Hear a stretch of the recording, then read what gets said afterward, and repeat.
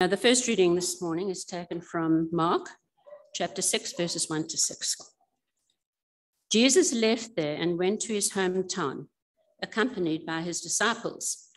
When the Sabbath came, he began to teach in the synagogue, and many who heard him were amazed. "Where did this man get these things?" they asked. "What's this wisdom that has been given him? What are these remarkable miracles he is performing? Isn't this the carpenter? Isn't this Mary's son and the brother of James, Joseph, Judas, and Simon? Aren't his sisters here with us?" And they took offense at him. Jesus said to them, "A prophet is not without honor except in his own town, among his relatives, and in his own home." He could not do any miracles there, except lay his hands on a few sick people and heal them. He was amazed at their lack of faith. Thanks be to God for the reading of his word. Reading continues in Mark's Gospel, chapter 6, and from verse 6 to 13. Then Jesus went around teaching from village to village. Calling the 12 to him, he began to send them out 2 by 2 and gave them authority over impure spirits. These were his instructions. "Take nothing for the journey except a staff. No bread, no bag, no money in your belts. Wear sandals, but do not take an extra shirt. Whenever you enter a house, stay there until you leave the town. And if any place will not welcome you or listen to you, leave that place and shake the dust off your feet as a testimony against them." They went out and preached that people should repent. They drove out many demons and anointed with oil many who were ill and healed them. This is the word of the Lord. Well, friends, we get back to our series in Mark that we've been working on for a little while now, and we're in chapter 6. Meet the King is the title I've given our series, and we have done that, haven't we? We've been meeting Jesus face to face. We've been shadowing him as he's walked around Galilee and Nazareth, and he comes back to his hometown, Nazareth, today, and we see how he's treated there. And I've entitled our sermon today, The Missionary King, the Missionary King. Well, what a time South Africa has been going through for the last year or two. Well, actually quite a bit longer than that, but especially the last year or two. Quite apart from COVID, which has been bad enough, the factionalism in the ANC is stronger than ever. Then there was the looting, and then there's been the eye-watering revelations of the State Commission of Capture Commission, where corruption on an industrial scale has come to light. Though our president has been praised for his calming influence, you have to ask, where is the moral leadership? Where is the spiritual and moral guidance that we need for our lives and our nation, and indeed our whole world? Where is leadership that we can actually trust? A leadership that we know is good for us and good for our nation, and that we're happy to submit to. Well, Robin reflected on this very question in his prayer this morning, didn't he? Well, Mark's gospel would tell us that in a broken world like this one that we live in, Jesus is the leader we've been looking for. Kind and compassionate, yet incorruptible, and acting with extraordinary authority. You might remember the way Mark started this gospel, the very first line of this book, the beginning of the gospel of Jesus, the Christ, the Son of God. In other words, Jesus is God's choice of leader. Jesus is God's choice of king. He is the leader we all need in our daily personal lives, as well as for the public leadership of our nation and our world. But as we start reading through Mark's gospel, we've noticed that a strange thing happens. Although Jesus is a king without equal, opinions about him become more and more divided. So just a quick recap. After a brief introduction, we saw the arrival of Jesus, the king, in chapter 1. But he was rejected by his people. That was chapter 2. And then in chapter 3, Jesus shows us who the new people of the king are going to be. Those who don't reject him, but do accept him. That's chapter 3. Chapter 4 tells us that he will build his kingdom through the power of his word. And then chapter 5, he demonstrates just how powerful his word is. And that actually his word is quite capable of creating a kingdom for him out of nothing. And that's where we pick up the story today.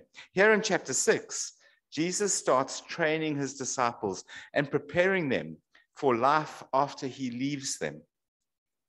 And as he does so, we see people becoming increasingly polarized around Jesus. There are many who reject him, but still his kingdom grows and grows as others put their faith in him.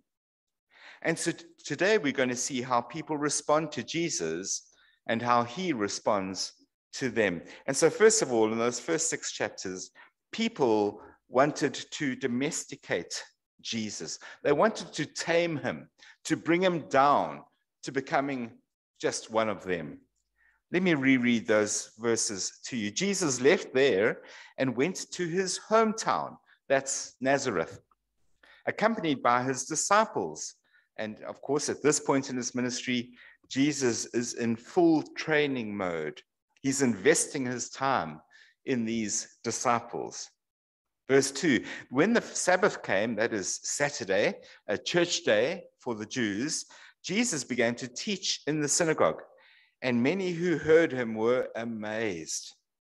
Where did this man get these things, they asked. What's the wisdom that's been given him? What are these remarkable miracles he is performing? Isn't this the carpenter? Isn't this Mary's son and the brother of James and Joseph and Judas and Simon? Aren't his sisters here with us as well? And they took offense at Jesus. Jesus said to them, a prophet is not without honor except in his own town, among his relatives, and in his own home. He could not do any miracles there except lay his hand on a few sick people and heal them. He was amazed at their lack of faith. So Jesus returns to his hometown, to Nazareth, and he heads to the synagogue and he starts teaching. And people are amazed at what they hear because he spoke as one who had an authority all of his own. We read that actually earlier in chapter 1 as well. People were amazed because he spoke with authority. Jesus was quite happy to say that all the prophets and writers of the Old Testament were actually talking about him, a lowly artisan, the illegitimate son of a simple peasant girl from Nazareth. So people were shocked and astonished and amazed by the things he said, the audacity, maybe even the arrogance, they would have thought. But then there were the miracles as well. And no one, not even his fiercest detractors, could deny that the miracles were real. The miracles added even more weight to his words. The miracles were object lessons. They were sermons in 3D, you might say. But the miracles never stood on their own. Jesus never performed a miracle in a vacuum. He added the miracles to his teaching to back up what he had been saying and to demonstrate in real life what he had been saying. If you take away Jesus' teaching, well, the miracles, when you think about it, just become confusing and ambiguous. It's actually difficult to work out what the miracle is meant to show you unless you have the teaching that goes with it. But add the miracles to the teaching, and suddenly what Jesus says becomes absolutely clear and utterly compelling. And yet, as we read Mark's gospel, we find that the people were confused. They understood what Jesus was saying. That wasn't the problem. Their problem was that they couldn't accept the things that Jesus was saying. In verse 2, they say, where does he get these things? Like, what is he thinking? Where does he get this stuff from? Doesn't he remember who he is? He's one of us. He's nothing special. He's just a carpenter, for goodness sake. It's a classic case of familiarity breeds contempt. Look at verse 3. Isn't this the carpenter? Isn't this Mary's son, the brother of James, Joseph, Judas and Simon, aren't his sisters here with us? They took offense at Jesus. You see, because they knew him so well, astonishment turns to suspicion, which then turns to resentment, and they take offense at Jesus. Jesus, you see, was a stunningly ordinary man. He would have made an excellent assassin, I was thinking about the other day. He simply didn't stand out from the crowd. He was ordinary. Nothing about his appearance, Isaiah tells us, would have caught your eye. So the people of his town couldn't accept that one of their own, someone so ordinary, was actually greater than they were, and they simply wouldn't accept instruction from him. Talk about tall poppy syndrome. Who does he think he is? Where does he get these crazy ideas from, they ask. Just imagine two ladies having their hair done in the salon in Nazareth. That Jesus is getting too big for his boots. Has he forgotten that I taught him in grade 2? Well, never mind that, the other one says, I changed his nappies. And here he is walking around claiming to be the God of Abraham, Isaac, and Jacob. I'm sick of it. He's insulting our intelligence. And they took offense at him. In verse 2, we read that the crowd were amazed. But in verse 6, we read that Jesus was amazed. Jesus was amazed at their lack of faith, Mark records. He is simply astonished by their stupidity and their stubbornness. And he says in verse 4, a prophet is not without honor except in his own town, among his own relatives, and in his own home. Isn't that astonishing what Jesus says? The truth is, though, that Jesus isn't just any old prophet. He is the prophet of God, the prophet promised in Deuteronomy, who would one day come and lead God's people not just into the promised land, but into heaven. In fact, the truth is even more difficult to stomach than that. Jesus is much more than just the prophet. He's actually the God who sent the prophets to Israel in the Old Testament.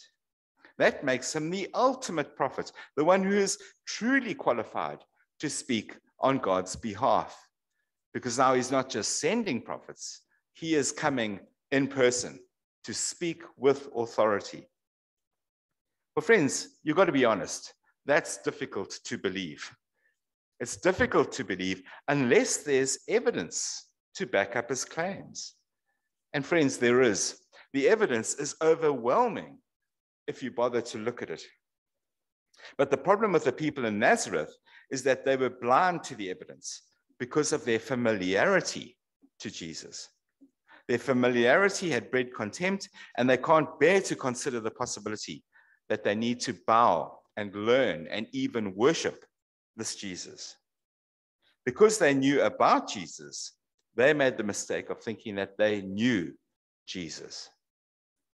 Now in verse 5, when it says he could not do any miracles there, that's not describing a limitation on Jesus's power. Jesus does not depend on us for anything. Our faith is not a prerequisite for him to be able to work.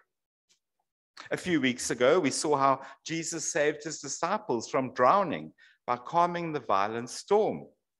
He didn't do that because they believed. He did that despite their unbelief. Do you remember he said to them afterwards, do you still have no faith? Then when they get to land, Jesus casts demons out of a Gentile. That man had no faith in Jesus. He hadn't even heard of Jesus. Jesus does not need our faith to perform his miracles. If he doesn't answer our prayers in the way that we would like, that does not mean we didn't have enough faith. That's such an important point to make, because churches are wrongly teaching that if you don't get your miracle, it's your fault because you didn't have enough faith. Friends, that is not the Bible. Let's be clear. That is false teaching. Miracles do not depend on our faith. You see, Jesus' power is unlimited, but people had already made up their minds about him. And so he won't waste his time on them anymore. That's what it means. This is the uncomfortable side of Jesus. We like to think that he's hovering around like a guardian angel, waiting to jump in and do whatever we ask of him. It's like having God on speed dial. But friends, that's the wrong way around. It's us who are on God's speed dial. We should be hanging around waiting to do whatever he asks of us. But these people of Nazareth had made up their minds. They had sat in judgment of Jesus, and they had decided that he wasn't God. At best, he was deluded. At worst, he was a liar. But friends, no one sits in judgment of God. God will not be judged by us. So when Mark says he could not do any miracles there, he means that Jesus could not persuade them.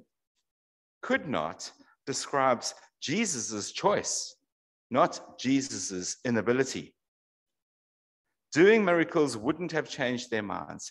Miracles would just have made their hearts harder. If they didn't believe the words of the prophets in the Old Testament, and they didn't believe Jesus's words, well, then no amount of miracles would have made an ounce of difference. As Jesus says in the parable of the rich man and Lazarus, if they do not listen to Moses and the prophets, they will not be convinced even if someone rises from the dead.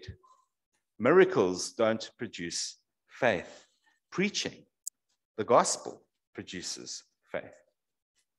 So friends, be very careful how you treat Jesus's words. Do not ignore Jesus's words, either in the Old Testament or in the New Testament. Be very careful not to sit in judgment of him.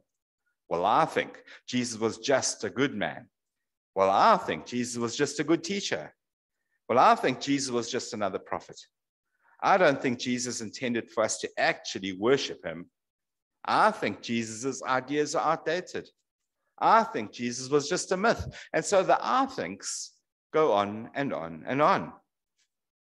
You might just find that Jesus walks away and takes the remedy for your sin with him. You see, Jesus is the judge, not you and not me. As his creatures, we don't have the right to sit in judgment of our Creator. He will not be judged by anyone. I love the sarcasm at the end of verse 5. I hope you picked it up there. Jesus could not do any miracles there, except he laid hands on a few sick people and healed them. Of course, he did miracles right there. It's sarcastic. It's like Mark is saying these proud, arrogant people said Jesus was a nobody. And so he quietly emptied a hospital on the way out of town. He left that town with a living proof that they had made a big mistake. There were all the healed people walking around them as testimony to who Jesus really was. So people wanted to domesticate Jesus, to tame him, to reduce him to just being one of them. And friends, if we're honest, we try and do the same thing all the time. In this country, at least, there are still many people who are happy to be respectful towards God. We're even happy to have Jesus make a guest appearance every Christmas, so long as he minds his own business and stays in the manger where he is utterly harmless. But start talking about Jesus as though he is actually the God who created you, and that you should be worshiping and serving him, well, suddenly everything changes. Suddenly, interestingly, tolerance and open-mindedness goes out the window, and you see what people really think about God. People wanted to domesticate Jesus in the first century, and people want to domesticate Jesus now. We don't want him to have any claims or make any demands on our lives so that we can carry on living the way we want to carry on living. So first, people wanted to domesticate Jesus, and we all still want to do that. But secondly, Jesus responds by delegating his authority to his apostles. He deputizes and then sends out the 12 apostles. Have a look again at verse 6. Then Jesus went around teaching from village to village, and calling the 12 to him, he began to send them out 2 by 2 and gave them authority over impure spirits. So undeterred by the rejection that Jesus had experienced by his family and his hometown, Jesus goes on mission to the surrounding towns and villages. And now there's a new development in verse 7. The apostles have been with Jesus long enough, and it's time to kick them out of the nest. So he sends them out in pairs with his authority to multiply his ministry. Moses had said that you needed the testimony of at least 2 witnesses, hence going out in pairs. And notice 3 other instructions that he gives the apostles. Firstly, Jesus called them to trust him as they spread the gospel. Take nothing for the journey except a staff. No bread, no bag, and no money. Wear sandals, but don't take extra clothes, he says. In other words, Jesus made sure that they would be utterly dependent on the grace of God working through the generosity and the hospitality of his people. This instruction, of course, was specific for the apostles, but I think the principle still applies today. As a church, we can plan and budget all we like, but ultimately gospel ministry depends on the grace of God working through the generosity and the hospitality of his people. The apostles didn't wait until they had enough money in the bank before they went out. They weren't even allowed to take money with them. They went out, and then God provided through his people as they went. This is hard to put in practice because it goes against the grain. In gospel ministry, we have to be completely reliant on God to provide. You may be sure that there will never be enough money at the start of a new outreach, or at the start of a new ministry, or at the start of a new project. But just wait and watch and see what God will do as you step out in faith. Money follows after ministry. Money comes after ministry and not vice versa. If we put off ministry until money comes in, we will be waiting a very long time.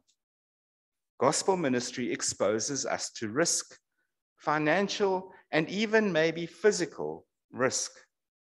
The bottom line is that God wants to see if we will trust him.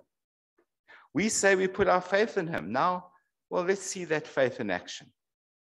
And your role in the kingdom might not be to preach and teach and rely on hospitality.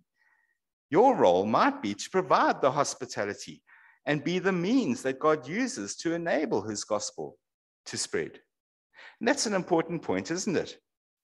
For the gospel to spread, 2 things need to happen. Someone has to be available to teach the Bible and explain how people can be forgiven. And someone has to be available to open their home and supply the material needs of the Bible teachers and the evangelists. Gospel ministry is a partnership where we all need to pull together, and we all need to make ourselves and our resources available for God to use as he sees fit.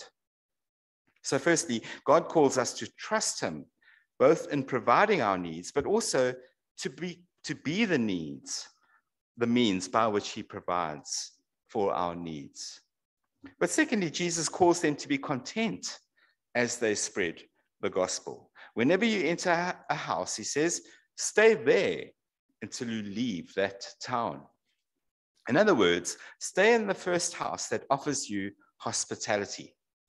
Accept the first offer of a home and stay there. Don't go looking around the village for better offers. Imagine the impression that would have made.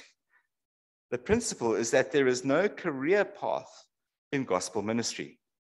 Ministers shouldn't move from church to church to improve their creature comforts. We don't consider a call from another church on the basis of whether they throw in timeshare holidays or a company car. We consider a call from another church on the basis of our gifts and the specific gospel needs of that church. Jesus then warns them that spreading the gospel will bring judgment as well as salvation. He says, and if any place will not welcome you or listen to you, like Nazareth, leave that place and shake the dust off your feet as a testimony against them. Oops. Sorry, I don't know what's happened here. There we go.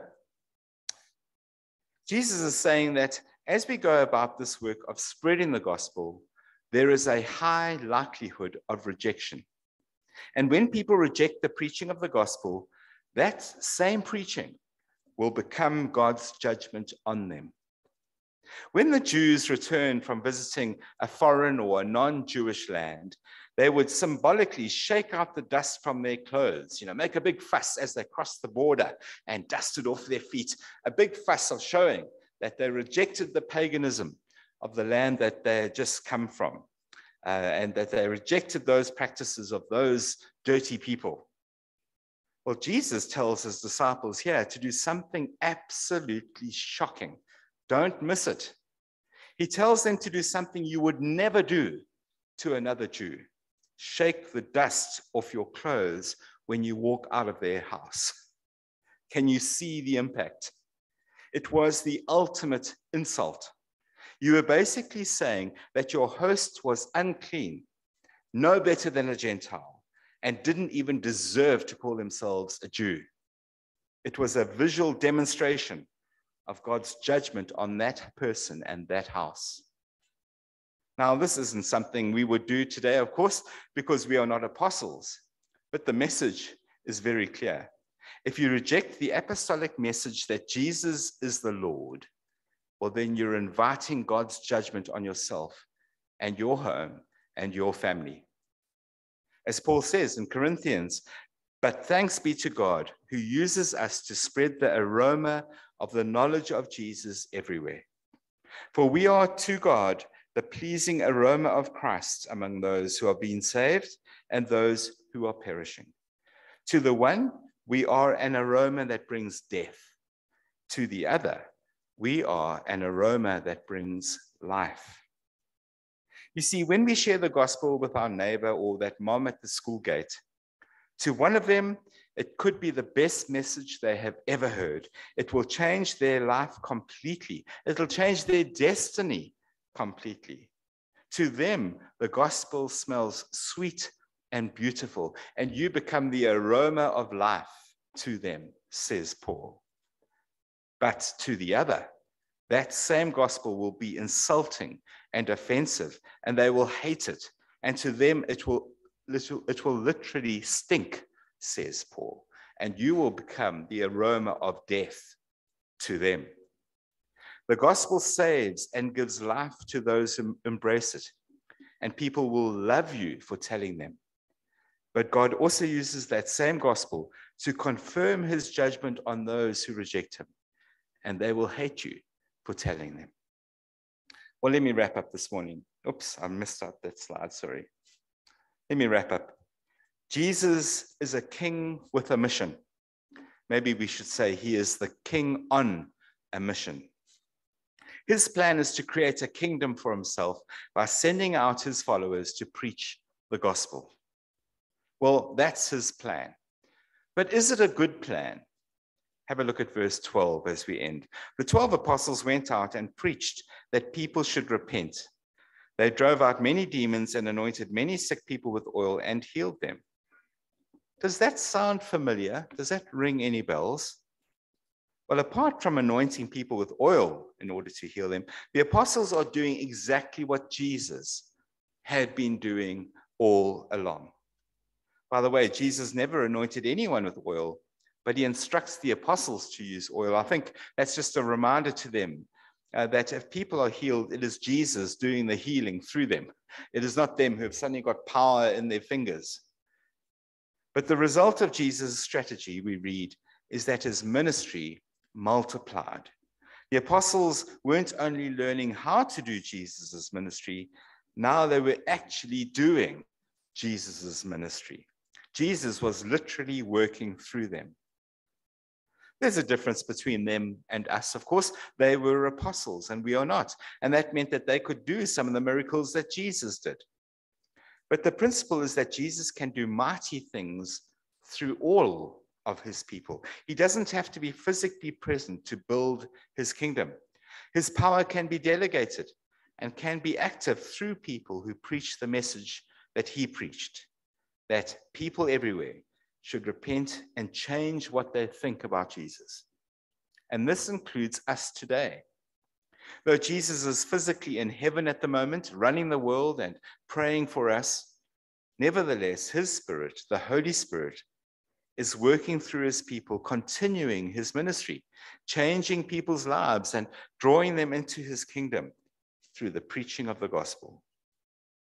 That means that as I teach you the words of the Bible, I teach you with Jesus' authority delegated to me. And as you explain the words of the Bible to your friends, you are teaching them with Jesus' authority delegated to you. And that means that as you share the gospel, you can expect to watch God changing people's lives.